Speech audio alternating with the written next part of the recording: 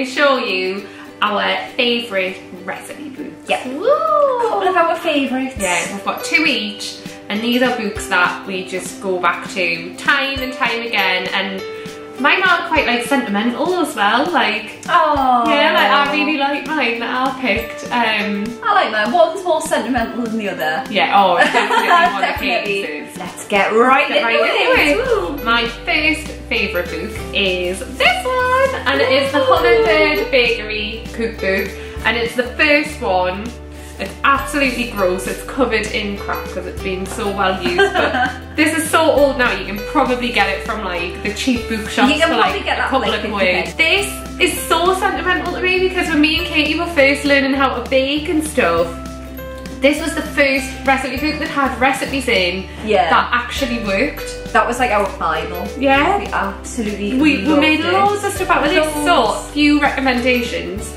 I would say the vanilla cupcake. Like, that is just, it's a brilliant recipe. It's a really good recipe. Yeah, it just, you can double it and make as many as you want, and it has like techniques for icing them as well if you want to do like the nice like frosting spread on like they've done. And then obviously, oh, you love this the hummingbird cake recipe is just so nice, and it comes out perfect like every time. If you follow that recipe, you just can't go wrong. So nice. So hummingbird cake, for those of you that don't know, is banana, pineapple and pecan. It's a bit like a carrot cake but more tropical. A bit more exotic. Yeah. So yes, if you see this kicking around, it's definitely great. All of the recipes are just really good, really easy to follow, and they all work. Which is the main thing that you want with a recipe. My first book is this one. It's a bit of a weird choice. Like, people have really strong feelings against Lorraine Pascal. Oh, I like her. A lot of people think that she's rubbish because she's a model, she's not really a very good chef. But I really like her. Our recipes are really kind of accessible. And they're just so easy to make, and you can just whip it up in no time. There's no fancy ingredients, and they always came out really tasty. I've got all of our books, but I think this one is the one that I use the most. Oh, this patatas bravas is my favourite recipe for patatas bravas. It is unreal. I will never ever use a different recipe other than that one. It's so good. It uses new baby potatoes, just fully roasted, and oh my lord, it is just so nice and loads of chorizo. This is one I make all the time. Tandoori chicken wraps with cucumber rider. Obviously it's not very good photo, but I used to make that all the time before Chris turned vegetarian. Oh, that's but now he is a vegetarian. I've made it with tofu and also paneer.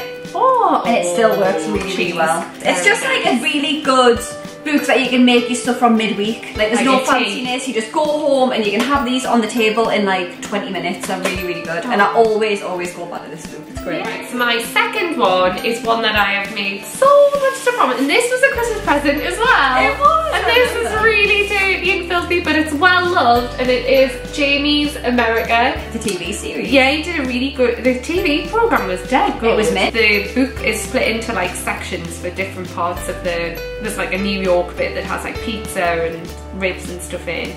But my favourite bit is the Mexican bit, obviously. We literally make stuff out of here all the time. So there's a lush and like a chickpea stew with like blackened chicken. That is so nice and dead easy to make, not like loads and loads of ingredients. Oh, the chili cheese cornbread is so nice as well. If you're having like a Mexican night, so nice. Really good.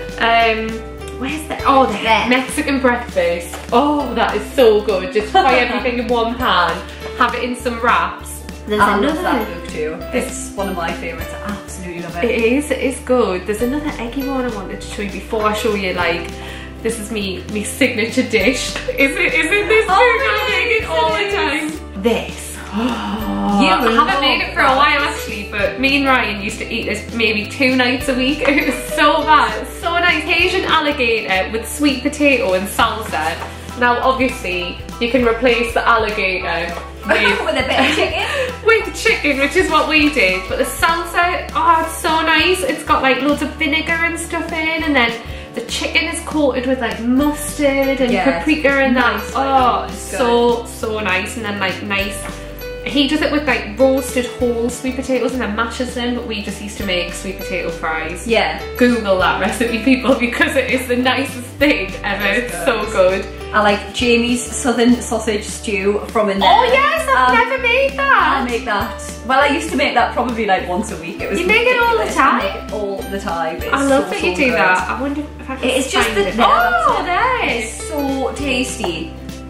That is like, it's my ultimate go-to recipe. If I don't know what to make, I make Jamie's southern sausage stew and it is delicious. I'm definitely going to have to make that. It's so tasty, I love it. My second book is a bit of a cliche. Nigella Lawson, happy a domestic goddess. If you haven't got this on your shelf, can you even call yourself a human? A woman. Seriously, it's just not. I mean, it is. You can always tell a good cuckoo by how dirty it is. Definitely. And this is manky because I've had it. It's sticky. It's covered in cake. It's just ugh.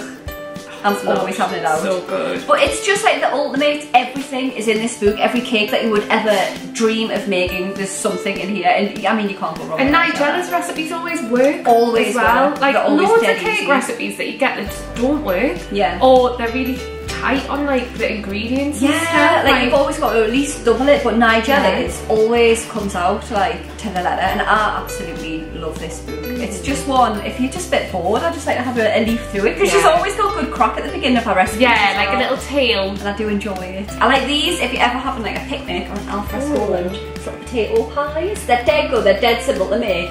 And they're meant of just hoying in a bag and taking out if you're having a bit of fun outside. Gin and tonic jelly. Obviously. Oh. Look at that! Gin and tonic jelly, man! Woo! Get it in shot glasses and you're sorted. It's still alcoholic then? Yeah. Oh, mint. Where was it? 250 ml gin in it. Blooming heck. These, I went through a phase of like throwing dinner parties all the time, and I always made these for my puddings. Molten baby lava cakes. And it's just the best. These are the best ones I've ever tried.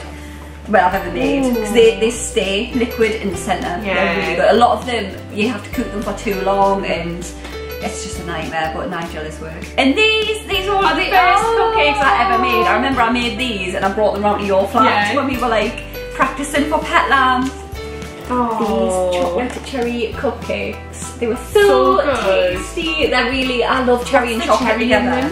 It's like cherry jam. Oh, cherry jam. Oh, lovely. And then it's got like double cream in the frosting. So nice. Nigella, man, you can't beat that, honestly. She's so good. Yeah. That's another one where I If you always don't like all the Nigella, what is wrong with you? You're not welcome in this shop if you don't like Nigella, quite frankly. She's our queen. She's our Beyonce.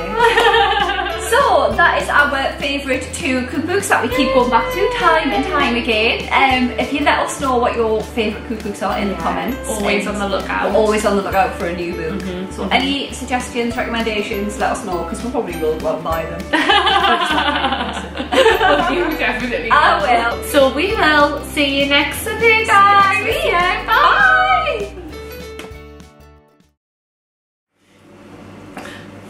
And Welcome back. That was quick. So we forgot to say that we are doing an Ask Pet Lamb video next week. So we need some questions. Yep. So if you have any questions for us, Anything like at all. about anything you want, doesn't have to be about cakes, we will answer them next week in my video. We So leave them absolutely will. below, or you can tweet us at Pet Lamb Girls, Yep. or you can leave a comment on Instagram. We'll at put like Pet a little Lamb picture Kisui. up on Instagram, Ask a Pet Lamb, Yeah. and you put your questions on there. Yeah. Ooh. So yeah, let us know Let what us you know, want to know. guys. We'll get answer them. answering next week. Hey, we'll see you next Bye.